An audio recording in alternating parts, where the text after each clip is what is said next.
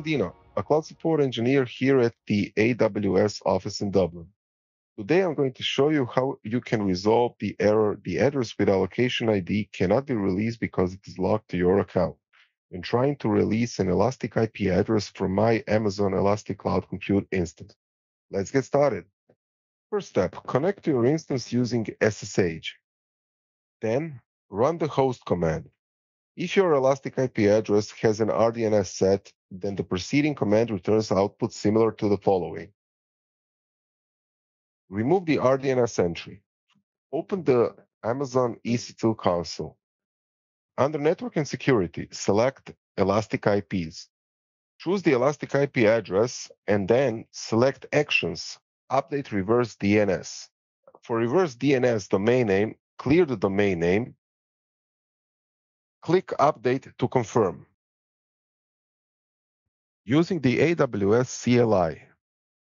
To remove a reverse DNS record using the AWS command line interface, use the reset address attribute command as shown in the following example.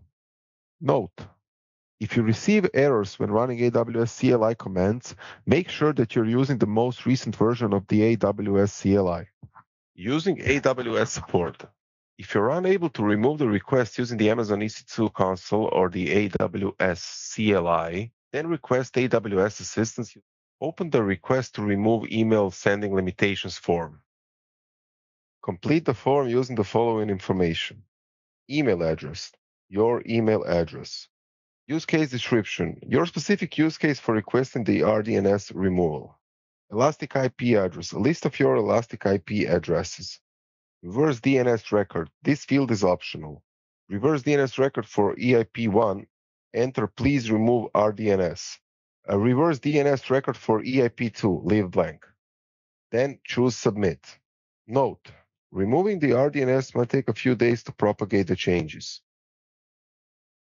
After you receive confirmation of the rDNS removal, run the host command for your IP address to verify removal completion.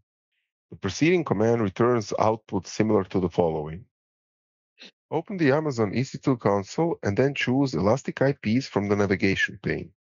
Select the Elastic IP address and then choose Actions Release Address.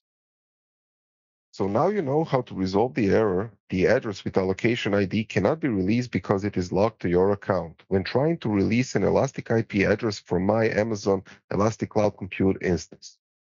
Thanks for watching and happy cloud computing from all of us here at AWS.